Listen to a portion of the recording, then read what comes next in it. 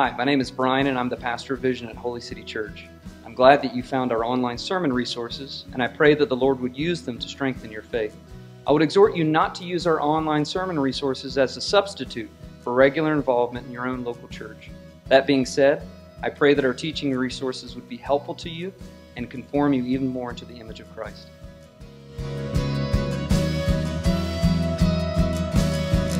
Acts chapter 19, 21 through 41. Now after these events, Paul resolved in the Spirit to pass through Macedonia and Achaia and go to Jerusalem, saying, "After I have been there, I must also see Rome." And having sent into Macedonia two of his helpers, Timothy and Erastus, he himself stayed in Asia for a while. About that time, there arose no little disturbance concerning the way. For a man named Demetrius, a silversmith who made silver shrines of Artemis, brought no little business to the craftsmen. These he gathered together with the workmen in similar trades and said, "Men, you know that from this business we have our wealth, and you see and hear that not only in Ephesus, but in almost all of Asia, this Paul has persuaded and turned away a great many people, saying that gods made with hands are not gods. And there is danger not only that this trade of ours may come into disrepute, but also that the temple of the great goddess Artemis may be counted as nothing, and that she may even be disposed from her magnificence, she whom all Asia and the world worship." When they heard this, they were enraged and were crying out, "Great is Artemis of the Ephesians." So the city was filled with confusion, and they rushed together into the theater, dragging with them Gaius and Aristarchus, Macedonians who were Paul's companions in travel. But when Paul wished to go in among the crowd, the disciples would not let him. And even some of the Asiarchs who were friends of his sent to him and were urging him not to venture into the theater.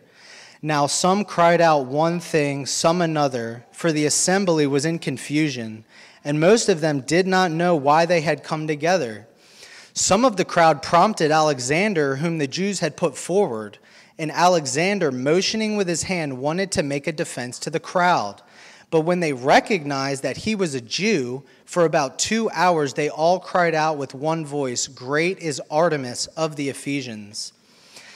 And when the town clerk had quieted the crowd, he said, "Men of Ephesus, who is there who does not know that the city of the Ephesians is temple keeper of the great Artemis and of the sacred stone that fell from the sky? Seeing then that these things cannot be denied, you ought to be quiet and do nothing rash. For you have brought these men here who are neither sacrilegious nor blasphemous of our goddess. If therefore Demetrius and the craftsmen with him have a complaint against anyone, the courts are open, there are proconsuls. Let them bring charges against one another. But if you seek anything further, it shall be settled in the regular assembly. For we really are in danger of being charged with rioting today, since there is no cause that we can give to justify this commotion." And when he had said these things, he dismissed the assembly. In 1799, the missionary, the father of modern missions, William Carey, after observing for the first time the Indian sati, the Hindu practice of burning the living widow or widows with her deceased husband, wrote this entry in his journal. "As I was returning from Calcutta, I saw a number of people assembled on the riverside. I asked them what they meant for, and they told me to burn the body of a dead man. I inquired if his wife would die with him, and they answered yes, and pointed to the woman. She was standing by the pile, which was made up of large billets of wood, about 2.5 feet high, 4 feet long, and 2 wide, on the top of which lay the dead body of her husband. Her nearest relation stood by her, and near her was a small basket of sweetmeats called thoy. I asked them if this was the woman's choice or if she were brought to it by any improper influence. They answered that it was perfectly voluntary. I talked till reasoning was of no use, and then began to exclaim with all my might against what they were doing, telling them that it was a shocking murder. They told me it was a great act of holiness, and added in a very surly manner that if I did not like to see it, I might go further off, and desired me to go. I told them that I would not go, and that I was determined to stay and see the murder, and that I should certainly bear witness of it at the tribunal of God. I exhorted the woman not to throw away her life, to fear nothing, for no evil would follow her refusal to burn. But she, in the most calm manner, mounted the pile and danced on it with her hands extended, as if in the utmost tranquility of spirit. Previous to her mounting the pile, the relation whose office it was to set fire to the pile led her 6 times round it. As she went round, she scattered the sweetmeats above mentioned among the people, who picked it up and ate it as a very holy thing. This being ended, she lay down by the corpse and put one arm under its neck and the other over it, and with a quantity of dry cocoa leaves and other substances were heaped over them to a considerable height, and then ghee or melted preserved butter poured on the top. 2 bamboos were then put over them and held fast down, and the fire put to the pile, which immediately blazed very fiercely, owing to the dry and combustible materials of which it was composed. No sooner was the fire kindled than all the people set up a great shout, hurry bol, which is a common shout of joy and an invocation of Huri, the wife of Hur, or Seb. It was impossible to have heard the woman had she groaned or even cried aloud on account of the mad noise of the people. And it was impossible for her to stir or struggle on account of the bamboos, which were held down on her like the levers of a press. We made much objection to their using these bamboos and insisted that it was using force to prevent the woman from getting up when the fire burned her. But they declared that it was only done to keep the pile from falling down. We could not bear to see more, but left them, exclaiming loudly against the murder and full of horror at what we had seen. Within 30 years, Carey's gospel ministry would lead to the abolition of sati in India. It was inevitable that the gospel preached by Carey would work itself out in the lives of new Christians in India. As a result, the gospel began to expand, increasingly permeating Indian society, and eventually led to the end of the wicked Hindu practice of widow burning. In Acts 19:21-41, we see that Paul's gospel ministry in Ephesus leads to an economic decline in the idol-making business. It is inevitable that the gospel preached by Paul would work itself out in the lives of new Christians in Ephesus. As a natural outcome, the gospel begins to expand, increasingly permeating Ephesian society, leading to a decline in the idol-making market. And we see, not only in this section, but really throughout the entire chapter 19 of Acts, and thus far in the book, that the gospel turns the world upside down as King Jesus conquers his enemies. And I have one point this morning, for those of you who are taking notes. Fairly straightforward passage.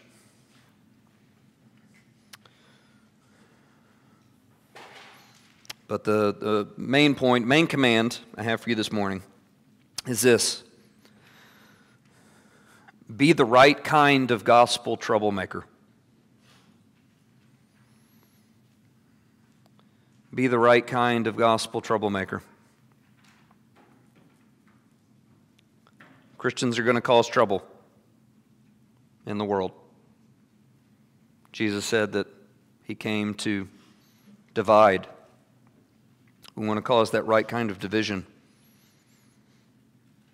We want to be the right kind of gospel troublemakers.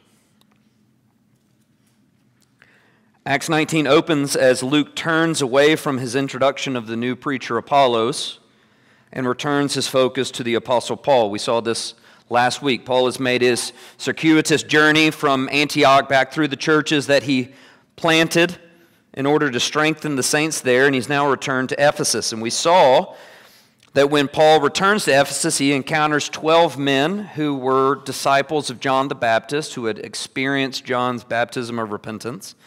But unlike Apollos, these men were not Christians. They had not heard of a Holy Spirit. They certainly had not been baptized in the Spirit. Paul preaches the gospel of Christ to these men. There is a Pentecost-like event where the Spirit falls down on these 12 men in a Gentile city. They speak in tongues and prophesy. They're baptized in the name of Christ Jesus. And Paul then turns and continues preaching in the Jewish synagogue in Ephesus for 3 months, until there is resistance of such a kind that the unbelieving Jews are speaking evil of the way, speaking evil and slanderous of Christ. And so Paul turns away from the Jewish synagogue and then moves to the Gentile public arena, the Hall of Tyrannus, where he preaches daily for 2 years to Jew and Gentile who will listen to him. And preaching in this public setting, Paul would have been very well aware of the marketplace of Ephesus, preaching in the context of people going to and fro to buy idols, to go to the temple. And these unbelieving Gentiles were hearing Paul's message of Christ crucified, and many of them were repenting and believing. We saw also that there's clear spiritual power in Paul's ministry.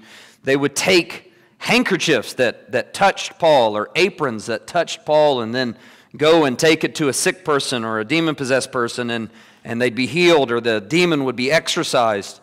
And that doesn't go unnoticed by a culture that is obsessed with spiritual power, desiring to have power over diseases and demons. And the world is desirous of this kind of spiritual power, and we see 7 sons of Sceva, these brothers who were Jewish exorcists. They see, holy smokes, this guy Paul has got some tremendous power. We need to start invoking his name and the name of the Jesus that he proclaims. So these Jewish exorcist brothers attempt to channel the power of the Spirit through the use of Jesus' name in an exorcism. And the demon they attempt to exorcise won't submit to unbelievers who simply want to use the name of Jesus as some kind of magical incantation or voodoo mama juju. That's not how it works. The demon professes to know of both Jesus and Paul, giving recognition to the spiritual authority of Jesus and Paul. And then says, "But who are you?" And then proceeds to exorcise those exorcists from the house, naked and beaten. The men run away naked and ashamed.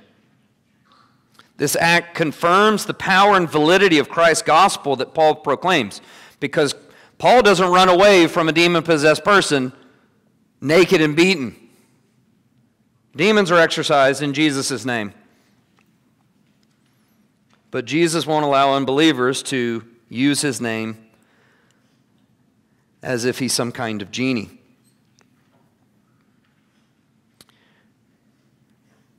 And so the Lord's judgment against the 7 sons of Sceva bring really a holy fear upon the Christians in Ephesus.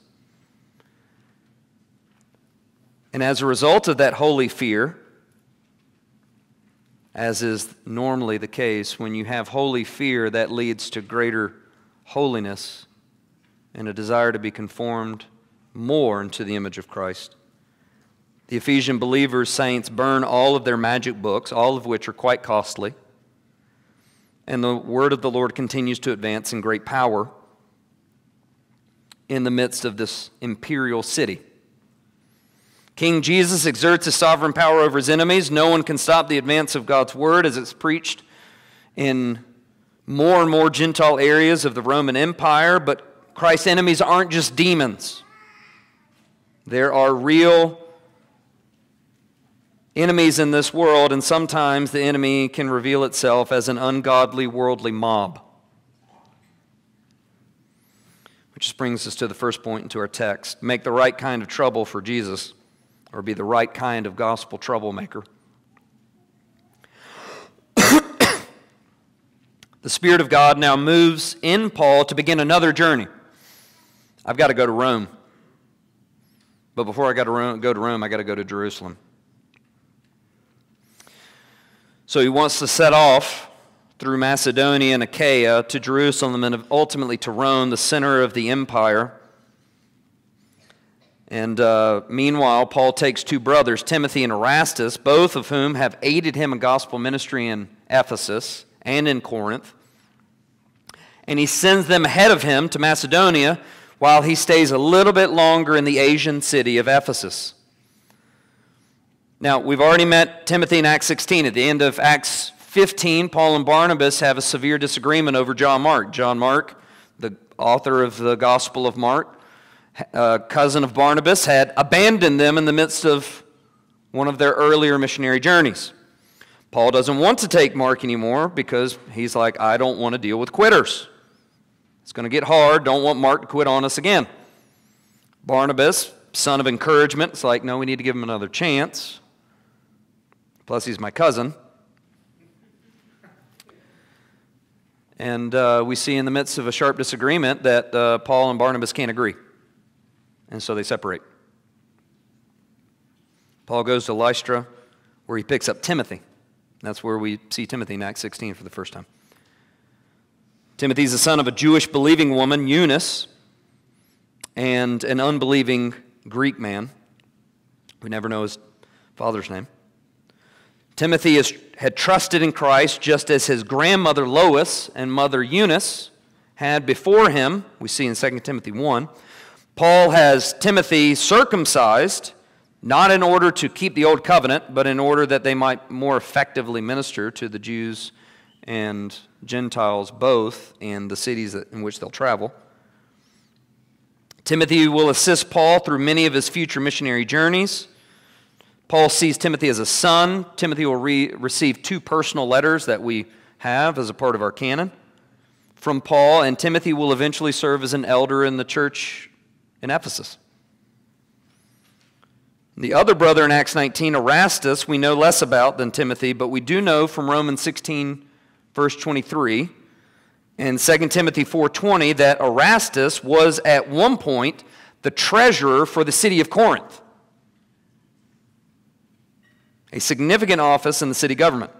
In fact, there is a paved stone east of the theater of Corinth today with an inscription in Latin from Erastus, who had donated money to fund the city pavement as an expression of thanks for being appointed as a Corinthian magistrate. And in Acts 19, Erastus is apparently free from the demands of Corinthian public service and was able to freely travel in order to serve alongside Paul and his team in taking the gospel to other cities in the Roman Empire. So we see here, beloved, before we really get into the meat of the text, that God saves all kinds of people from all walks of life. He even saves those who work for the government. Praise the Lord. God was using the former Pharisee and persecutor of the church. We can't forget where Paul came from. The worst of sinners, he would describe as himself. God was using the former Pharisee and persecutor of the church, Paul, to save men and women, married and singles, Jews and Gentiles, slave and free, Romans and non-Romans, and city officials and members of the general public. God delights to save those of high status and low status. He delights in saving the rich of this world and the poor, those who can afford to put a piece of pavement in a city street and those who beg on that same pavement for food. He loves saving the strong and the weak. And remember, beloved, that the gospel, when faithfully proclaimed, will permeate every level of society, calling every person, great and small, to trust Christ, to trust the righteousness that Jesus alone provides, to put your hope not in your own works or your own accomplishments, but to trust solely in the perfect person and work of Jesus, to turn away from the acts and works of sin that once defined you and dominated you, and to run to the servant king who never turns away a repentant sinner who comes to him in sincere faith with a plea for mercy. The same gospel that saved Timothy, saved Erastus, that saved Paul, is the same gospel that we have believed and is saving sinners today. God saved the young half-Jew, half-Greek man Timothy, whose faith was a result of the faithfulness of a Christian grandmother and a Christian mom. God saved the Gentile man Erastus, who at one point was the treasurer of a major Roman imperial city, and at another time an authoritative magistrate in the city. The Lord saved Paul when he was on his way to arrest Christians and throw them in prison for loving Jesus. So we see here a dream team. The Lord saved these different men from different backgrounds and then saw fit to join them together for the sake of the advance of God's kingdom. Don't see someone as too low or too high for God's salvific reach. The Lord's hand is not shortened. It's not so short that it cannot save. The Lord loves to save governing officials like Erastus. He loves to save half-Jew, half-Greek guys like Timothy who don't seem to fit into any kind of community.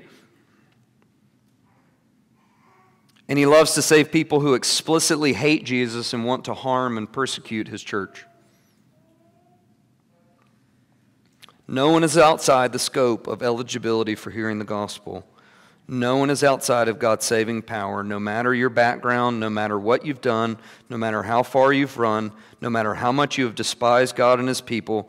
Your sin can't overwhelm God's immeasurable grace towards you and mercy in Christ Jesus. Our God is steadfast in his love. That's what he tells us. This is who I am. My love is steadfast, and I am abundant in mercy. He delights to save every kind of unworthy sinner across races, ethnic lines, nationalities, social classes, and family backgrounds.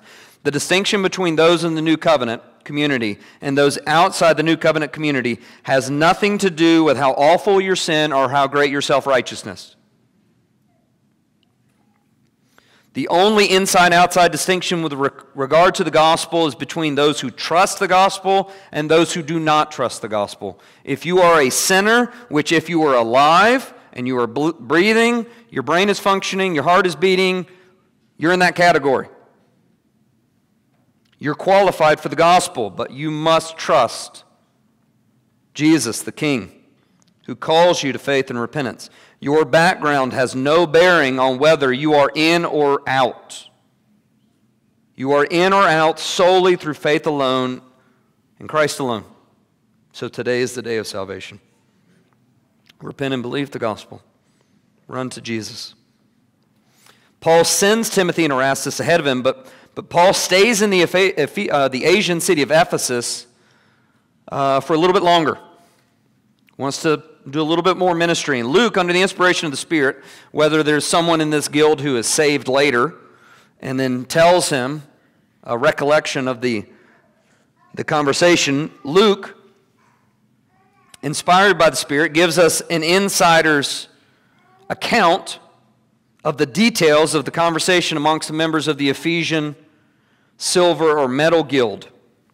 So we see Demetrius, the silversmith, Gentile idol maker, relays to the rest of the Ephesian Chamber of Commerce the effects of Paul's gospel ministry in the city. Now, important for our context, is to understand that central to the city and culture of Ephesus was the Artemis cult.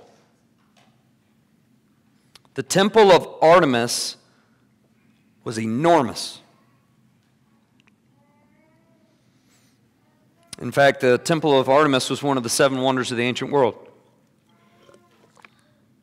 It measured one and a half times the length of a football field. It was nearly a football field wide, roughly 60 feet tall, consisting of more than 125 Greek columns. The Temple of Artemis was 4 times larger than the Parthenon in Athens. Writing about the 7 wonders of the ancient world, the 2nd century BC Greek poet Antipater of Sidon commented, "I have set eyes on the wall of lofty Babylon, on which is a road for chariots, and the statue of Zeus by the Alpheus, and the hanging gardens, and the colossus of the sun, and the huge labor of the high pyramids, and the vast tomb of Mausolus. But when I saw the house of Artemis that mounted to the clouds, those other marvels lost their brilliancy. And I said, Lo, apart from Olympus, the sun never looked on aught so grand."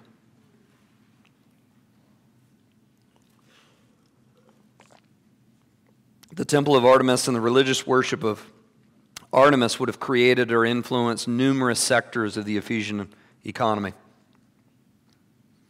Workers in industries ranging from idol makers to local farmers, butchers, merchants in local markets during their religious festivals, temple prostitutes, among many other different occupations, would have all been dependent upon the regular rhythms of the Artemis temple. So put simply, Demetrius tells his fellow idol makers that so many Ephesians are turning away from the Greek gods, particularly Artemis, and turning to Jesus, that idol sales have plummeted. Demetrius is like, we got to pump those numbers up. We got to get those idol-making numbers back up. Get people worshiping Artemis again. The advance of the gospel has been so powerful, so profound, that Gentiles converting to Christ are producing a major economic impact in the city simply because the demand for idols has radically dropped. Look at verse 25. Men, you know that from this business we have our wealth. And you see and hear that not only in Ephesus, but in almost all of Asia, this Paul has persuaded and turned away a great many people, saying that gods made with hands are not gods. And there is danger not only that this trade of ours may come into disrepute, but also that the temple of the great goddess Artemis may be counted as nothing, and that she may even be deposed from her magnificence, she whom all Asia and the world worship. Demetrius argues that this new way, the Christian faith, and it's called a turn from vain idols made with human hands that are not real gods, to love and obey the one triune God who created all things, to trust and to hope exclusively in the incarnate Son of God, who died under God's wrath for his people, who rose from the grave in victory and has ascended to the heavenly throne as the sovereign king of all creation. This gospel that Paul was preaching, this new way, is a threefold threat to the city of Ephesus. First, trusting in Jesus Christ threatens the wealth of this guild. From this business, we have our wealth. There is an economic threat produced by the gospel. Second, trusting in Jesus Christ threatens the religion of this city and area. There is a religious threat produced by the gospel. Paul's persuaded many people, saying that gods made with hands are not gods. Third, trusting in Jesus threatens to undermine the civic unity of the citizenry of Ephesus, their city identity. is at stake. There is a patriotic threat produced by the gospel. In almost all of Asia, this Paul has persuaded and turned people away. The temple of the great goddess Artemis, what our city is known for, she's going to be deposed. She, whom all Asia and the world worship. The gospel of Jesus Christ threatened the economic, religious, and civic unity of the Ephesian city and culture. And let me tell you, if you threaten either a person's wallet or a person's religious commitments or a person's civic identity, you'll typically face some serious pushback. But Paul's preaching of the gospel is threatening all of those things. The gospel of Jesus Christ undermined the Ephesian temple economy, the Ephesian cult worship, and the Ephesian social identity. The gospel was turning the world of the Ephesians upside down. How does Demetrius argue that the Apostle Paul accomplishes this work? Is it Paul going around calling for boycotts? Saints, let's boycott them. No more Artemis Light. Not online petitions. It's not Paul going to the leaders of Ephesus and saying, listen, we need to have some new legislation.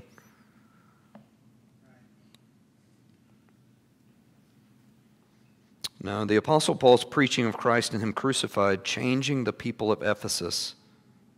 And by transforming the people of Ephesus, changes the culture of the city of Ephesus itself. People hear the good news in Ephesus of the one Creator God who made people in His image and likeness.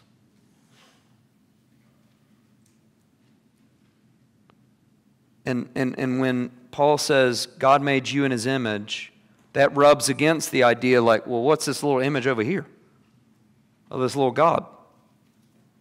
If I'm the image bearer, if I'm made in the likeness of God, this thing's worthless over here.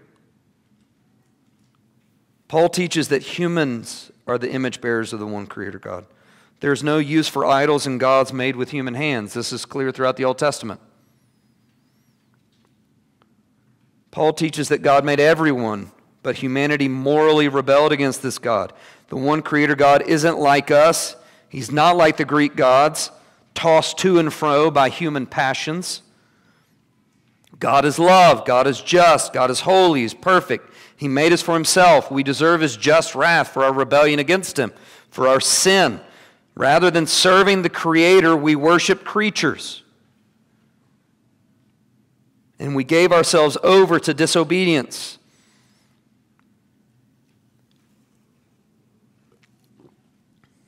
But Paul would preach that at the right time, the triune God sent His Son, very God of very God,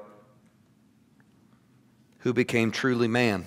Not a demigod like Hercules, but truly man in every way. Fully God, fully man.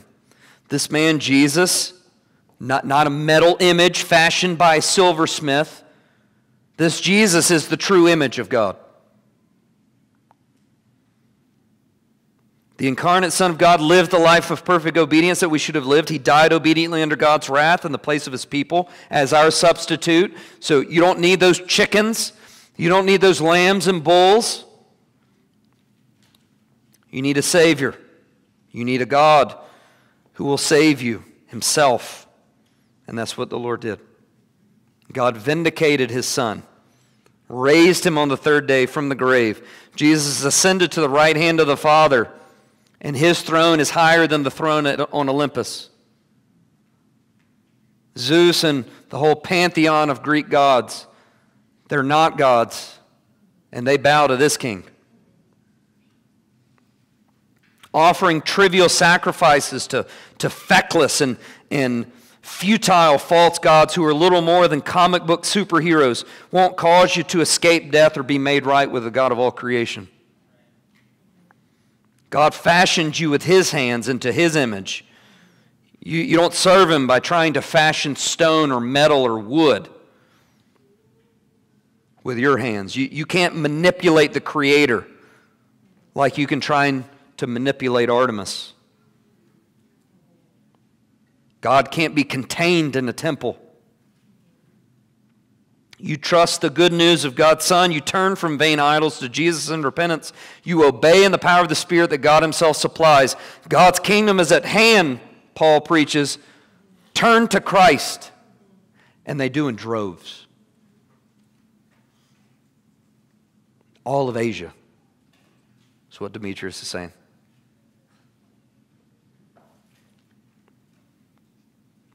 People of Asia, particularly Ephesus, hear this gospel call. Many repent and believe in the good news of Christ Jesus. Ephesians, hear this good news preached by Paul.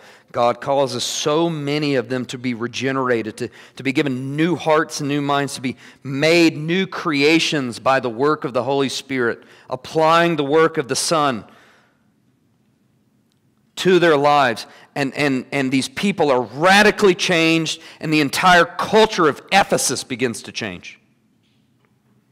So that Demetrius is like, wait, what? Idol sales have dropped 80%.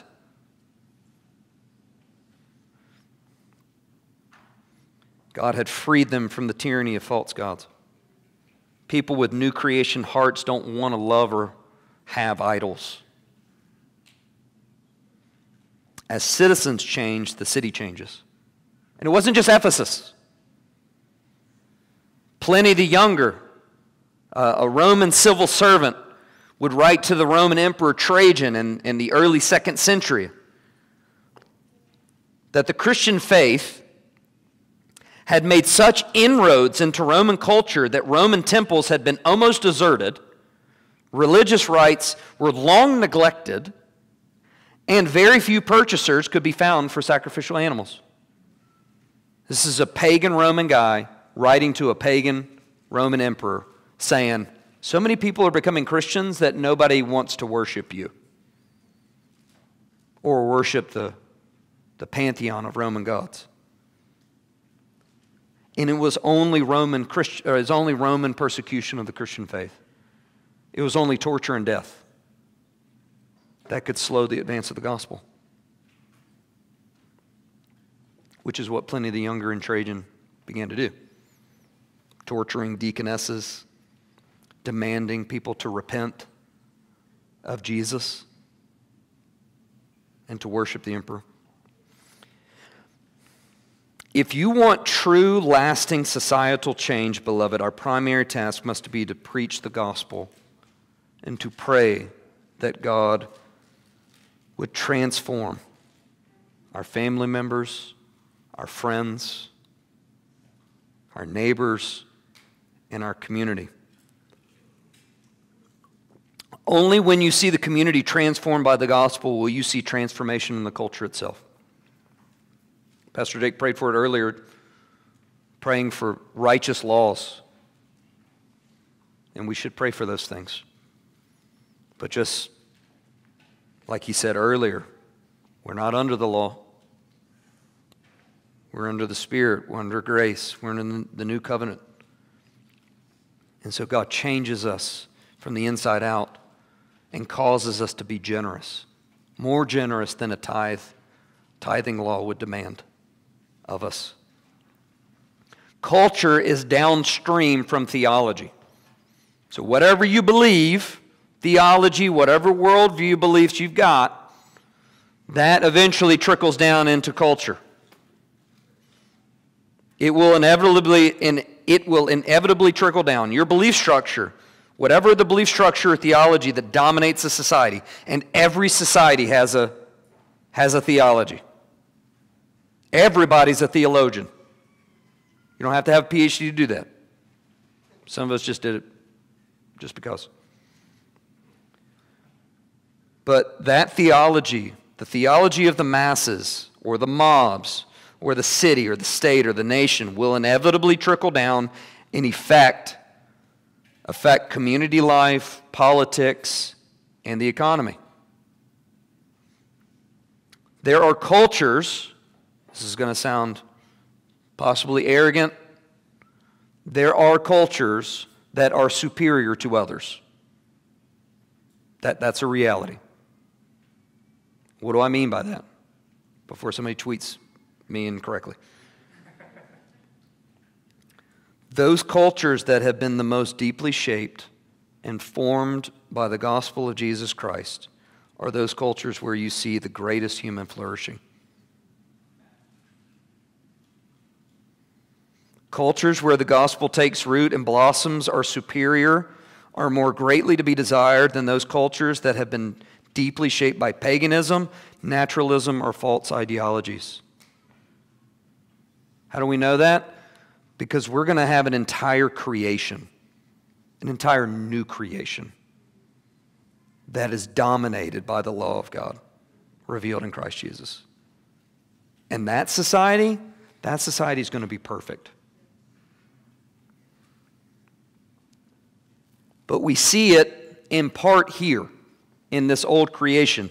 It was the Christian faith that led to the rise of hospitals. It was the Christian faith that led to the rise of universities. It was the Christian faith that led to greater literacy in Europe and still leads to greater literacy amongst illiterate tribes and cultures today. As the Bible is translated, people learn to read. It was the Christian faith that led to adoption. It was the Christian faith that led to abolition movements in England and the United States, among many other things. Conversely, again, ideas have consequences. Theology informs culture. It was atheistic communism that led to the murder of 50 to 100 million people in the 20th century alone. It was atheistic communism that led to the severe persecution of the church in much of Asia. If you want to change the culture, you must transform the people. And that's the responsibility of the church preaching the gospel. If you want to transform the people, you have to preach the gospel of Jesus Christ and pray to God that He would move and that He would save. Part of the reason that our own nation is in such a mess and is what we would call a largely post-Christian society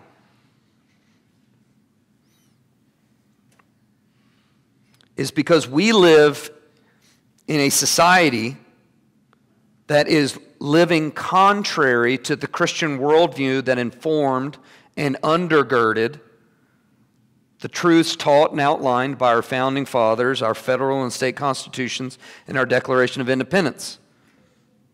That's just the reality. The American experiment won't last if the culture isn't transformed. Freedom and liberty, fundamental rights, these ideas that come from the Christian faith were never meant to protect or support transgender ideology. Words have meanings in context.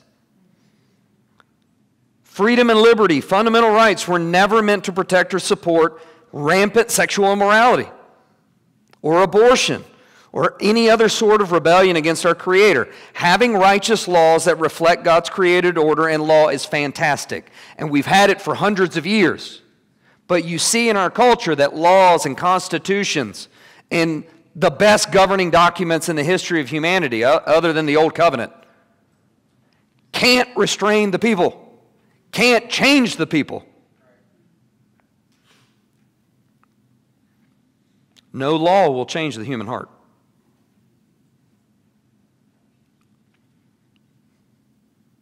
Having a brilliant constitution will not be sufficient to sustain a nation or empire, which is why Christians are aliens and sojourners in this present world. I love our nation. So thankful to be a citizen here. And I will leverage my citizenship for the sake of the gospel. Because ultimately my citizenship is in heaven. That's where I have a lasting city. Charleston will burn. But the true holy city will will last forever. Our hope isn't in this old creation, but in the new creation that King Jesus will usher in its fullness at his return. But in the meantime, as we see here in Acts 19, if you want to see an entire society change, you must first have a massive movement of God's Spirit, bringing salvation and revival. How? Through saints proclaiming the gospel and sinners repenting and believing. Only when people encounter the living God through the gospel of Jesus Christ will you see cities like Ephesus or Charleston radically transformed. So what must be our aim, beloved? First and foremost, to seek to persuade others to turn to Christ and turn from idols as Paul did in Ephesus. Now, few people in Charleston have little idols. You know, a little silver idol of Artemis.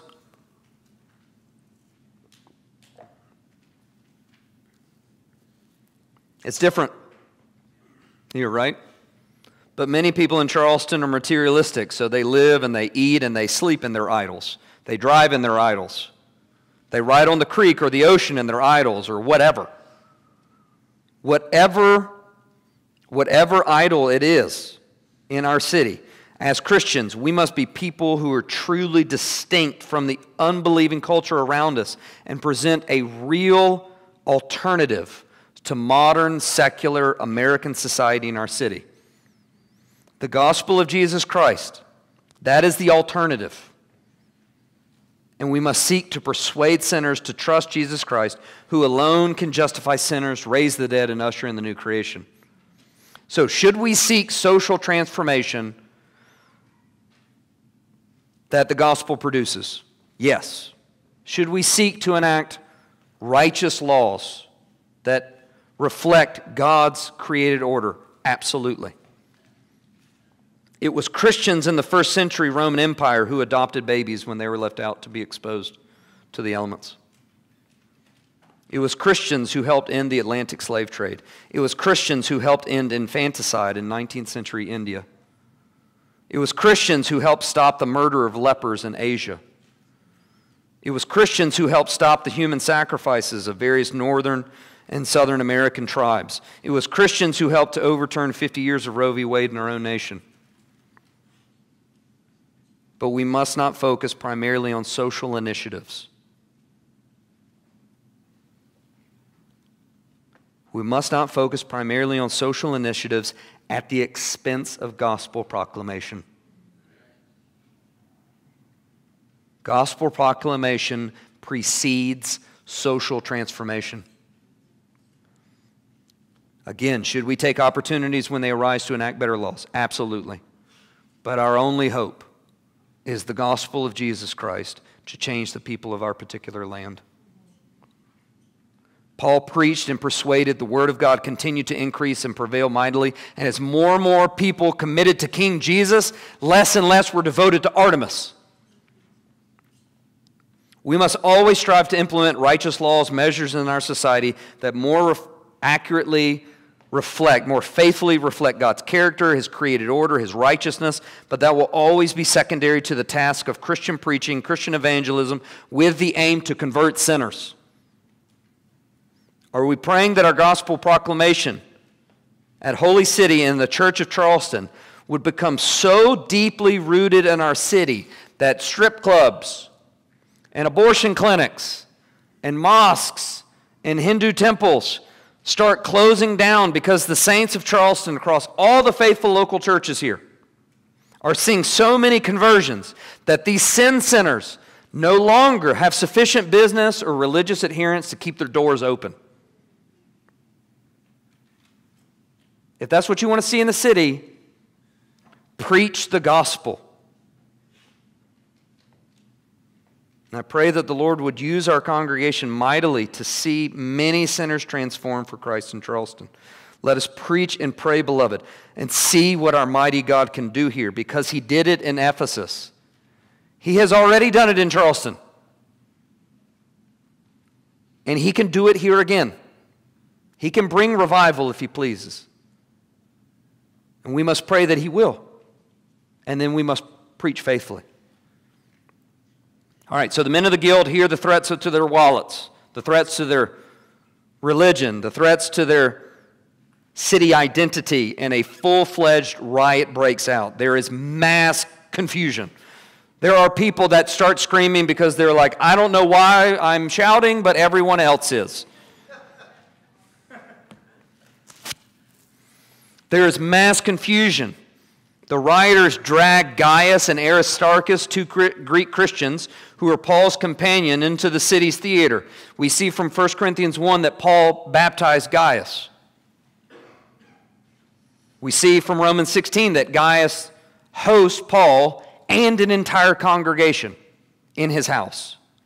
So corporate worship happens at Gaius' house in Corinth. Aristarchus is a Thessalonian Christian who will be with the prisoner Paul as he sets sail for Rome later in the book of Acts.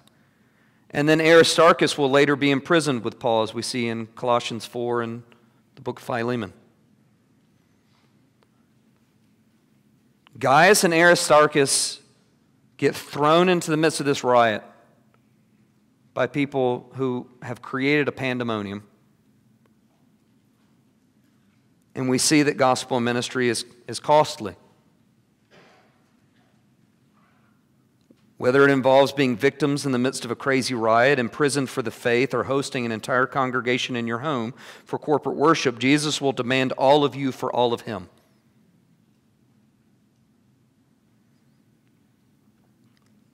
Let us respond to him with, yes, Lord.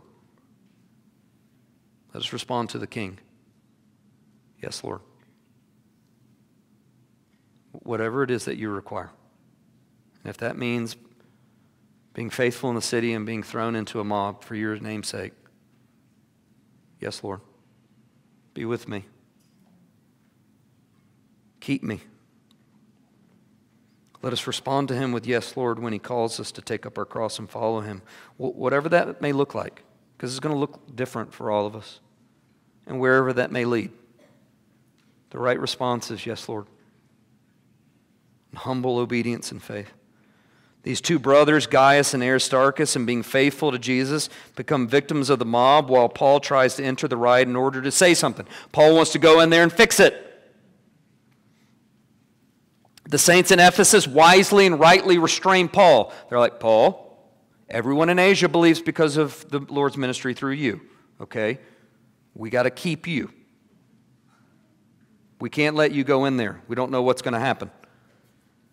So they restrain Paul from putting himself in greater danger. The civil leaders, the Asiarchs, we see, they're either Christians themselves or they know and are sympathetic to Paul because he's a Roman citizen. Likewise, keep Paul from entering into the chaos. The Jews put forward Alexander, likely so that the Jews can distinguish themselves from the Christians. Listen, the Christians are the one, they're causing the trouble, okay? We're just the Jews, okay? We're in the synagogue. Okay, we don't believe in Artemis, but we're not leading to the fallen idol sales. Okay, that's Paul and his yoke, his ilk over here.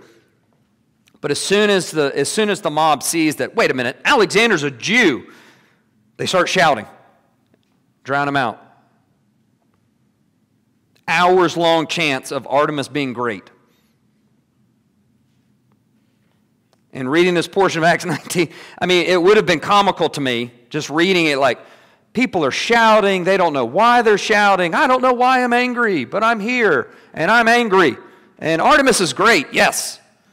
Had it not been for the riots that we saw a few years back in our own cities that destroyed cities, led to the deaths of others. Recent Hamas protests across American college campuses. Antifa. Causing trouble. Riots can turn exceptionally dangerous rather quickly, and mob riots are possible anywhere. The Ephesian town clerk, very, very high up in the authority structure of the city. He is the one who's essentially interacting with the Roman imperial proconsuls. The town clerk quiets the crowd by reminding him, listen, Rome will not hesitate to come in. If you won't quiet down, they will not hesitate to come in and quiet you down. Any riots in the Roman Empire, and the Roman government will see that as sedition. And they will remove your independence as a city in the Roman Empire. And then you've got military rule in the city. So the town clerk's like, listen, mob rule can't rule. All right? And it certainly can't bring harm to any Roman citizens like Paul. We won't be autonomous anymore. So the city clerk placates the crowd by trying to remind them that everyone knows that Ephesus has been designated as the temple for Artemis. We all know this. The magical stone that fell from the sky, likely a meteorite or something like that they see is like divine in origin, falling down. Obviously that came from Artemis. It landed here. No one denies that. Whether the town clerk sees the gospel that Paul proclaims of God's kingdom rightly or not, whether he sees what the way teaches rightly or not, we don't know, but the city clerk rightly states that Christians have not robbed the temple. They haven't done anything sacrilegious to Artemis. They haven't spoken obscenely about Artemis. They haven't disrespected the temple practices. So everybody just needs to calm down. Take it easy. Paul's just persuading people. He's not trying to go in and chop down columns or throw stuff at Artemis. The clerk tells the guild, listen, if you've got a legitimate complaint, take Paul, take the Christians to court where disputes are handled. The Lord sovereignly uses the pagan government to restrain the mob and to protect Paul and the Christians. And we see here that civil government, even unbelieving government, is often a good gift from God to restrain evildoers and can be a great help to Christians who seek to rightly submit to it and live peaceable lives.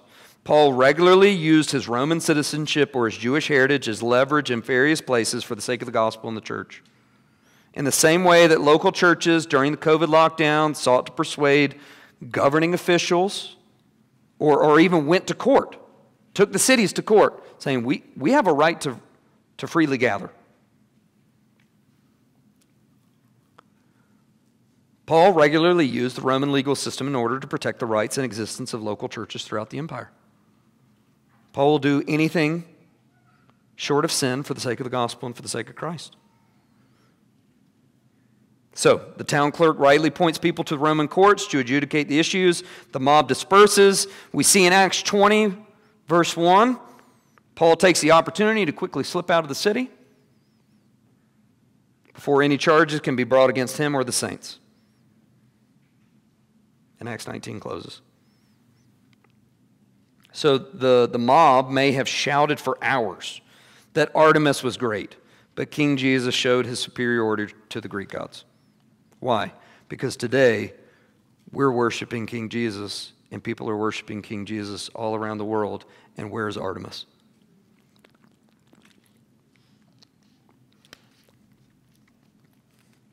Few people know of Artemis. So, have a long view of evangelism. Have a long view of gospel transformation. People can shout really loud, be angry in the moment, but the Lord will advance the church. We just keep preaching. We keep proclaiming. Keep sowing gospel seeds. My hope and prayer, beloved, is that the gospel would constantly be on our lips as we regularly seek to persuade unbelievers around us to repent and believe. We must pray that God will transform our city in the same way that he transformed Ephesian society by turning large numbers of sinners into saints through the faithful labors of weak people like us. And we just need to trust the Lord's timing in it. He may not do it for his own wise and good purposes, but we know that he will advance his kingdom through the church. That is the promise. And that is the hope. He will save his people so we can preach with confidence. Let us commit ourselves to the task. And may God cause our gospel preaching to be fervent and far-reaching so that many people in Charleston are persuaded to say in faith, great is King Jesus.